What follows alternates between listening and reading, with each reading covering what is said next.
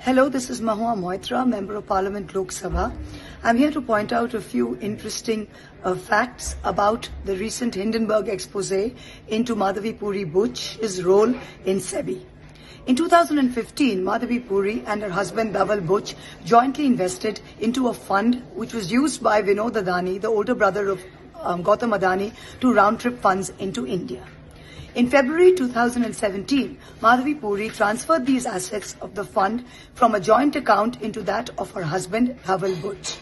In March 2017, Madhavi Puri became a whole-time member of the SEBI.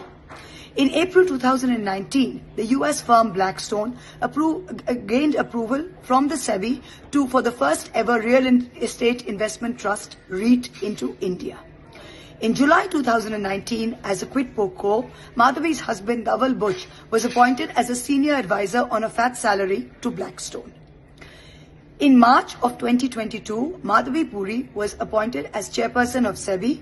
Apparently, according to market rumors, Sudhir Mankar, who was the first cousin of Dhaval Butch and who had served as Chief Secretary of Gujarat under Prime Minister Modi when he was Chief Minister of Gujarat, played a pivotal role in the appointment.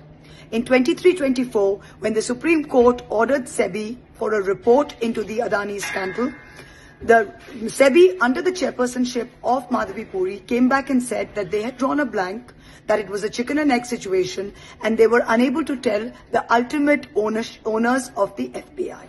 Now, two questions. Madam Madhavi Puri, in 2015, you had invested into this very FBI that you now claim that you have no idea about the ultimate ownership.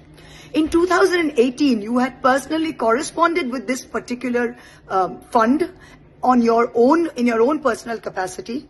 When the inquiry report started in 23-24, should you not have disclosed this? Should you not have recused yourself? And how could you possibly say that you know nothing about this fund? How can the SEBI summon an overseas fund, Hindenburg, when it is completely ignoring the role of the FPIs? These are very important questions. We demand the immediate resignation of Madhavi Puri Butch as chairperson of SEBI, and we demand that the Supreme Court reopen an investigation into this and the Supreme Court appoint an SIT to look into this with no delay. Thank you.